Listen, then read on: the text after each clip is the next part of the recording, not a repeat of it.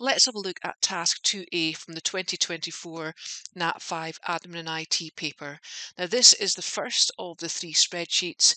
We've been asked to update a price list, told to open the spreadsheet costings, which I have done, and complete the worksheet price list that I am in, following all instructions and using the information below. We're having to print a copy in value view, portrait with grid lines only, and a second printout will be in formula view, portrait, grid lines, and row and column headings.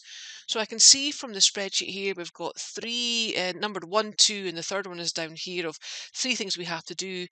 Unmerge these cells and embolden the heading, doing a calculation to work out a price increase, and make sure everything is formatted. And the additional note is asking us to add the following information. So I think before we tackle the comment boxes 1, 2, and 3, we put in this extra information. There's 2 other side orders that have to go in. And if we go down to the sides, well, first of all, we can see that we need more rows for that. So if I just go into, row 23, right click and insert will give me another row. And to keep it consistent, I'll have to do another one. And the first part of the task, I'm just going to simply type in the side order. So sweet potato fries, and as I've said through numerous videos, make sure you spell it properly the way you see it. And the old price there is £3.50. As I click away, I can see it's formatted to pounds and decimal places, so that is fine. And we're going to type in here baked potato, and that is £2.70. So we have dealt with the additional information. We can now go up and deal with the actual comment boxes. So I'll just open up the spreadsheet fully and let's tackle that. So the first thing, to unmerge the cells, you'll see if I highlight from A, B, C, it's all showing as A1. The quickest way, depending I suppose what your ribbon shows you, for me under alignment, I've got my merging section here and I could just unmerge it. And it's been told that we have to embolden, that just means make bold the heading, so I'll just hit the B there and that will do. Now, you might want to just delete the comments straight away. I wonder if it's easier to keep them all in and then check everything at the very end before you print out, and at the very last minute you then delete the comment. So I'll leave the comment box in there for the moment. Number 2, it's saying the prices have increased by 10%. Insert a formula to calculate the new price for each item. Now, there's different ways to work out a percent increase.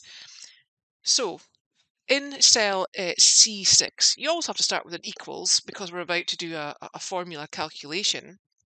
We could say that we want to take the old price, £3, and then we want to add on to that 10% increase. So I could do equals B6, and I could do the plus, and I could say, okay, I'll take the old price, and I'm going to multiply that by 10%.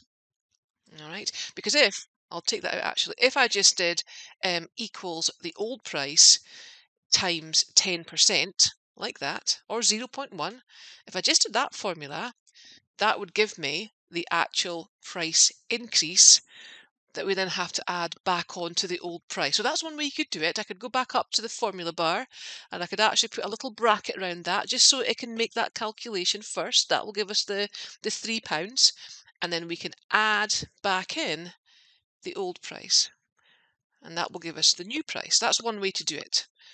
The other way we could do it is equals the old price times 110%. So that will give us the 100% of the old price plus 10% of the old price. So 110%, and that will give you the same answer. Or you might prefer to do equals the old price multiplied by, and do it in decimals, 1.1. So all of these ways are accepted so long as you put the formula in and you're able to calculate the new price using a formula. Now, we have to copy down. Again, I think the quickest way is, even though we've got spaces here, right, just copy down the whole lot just now, and then we can go back up and do the formatting. All right, so where I have spaces, I don't need these zeros, that doesn't mean anything. Just delete that out. All right, and then that is just you updating the price list. At this point, before we're printing off, I would then go back and delete these comment boxes. So remember, go into the cell with the wee triangle, right click, and let's just delete well, actually it's called a note, not a comment box. It used to be called a comment box, but these now in Excel are called notes. So we'll click in the cell, delete note. We've done that. Everything looks like it's been formatted fine. So there's the last one there, and I'll just stretch there to see where the arrow goes, and then delete the note.